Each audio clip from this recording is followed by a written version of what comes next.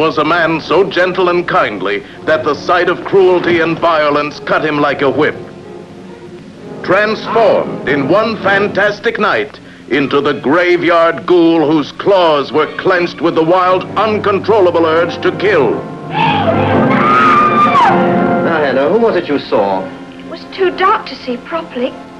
He was more like a beast than a human being.